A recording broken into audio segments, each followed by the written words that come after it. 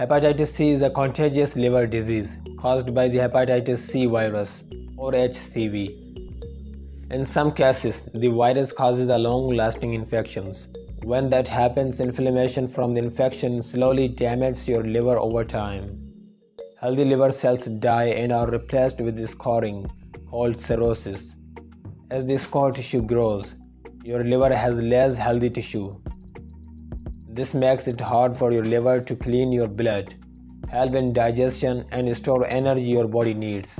Damage to your liver can cause heavy bleeding, swelling in belly and legs, and breathing problems. Cirrhosis also makes it more likely that you will get infections, and it can raise your odds of getting liver cancer. If left untreated, the scar tissue grows until your liver can't work the way it should. At this stage, liver failure can happen.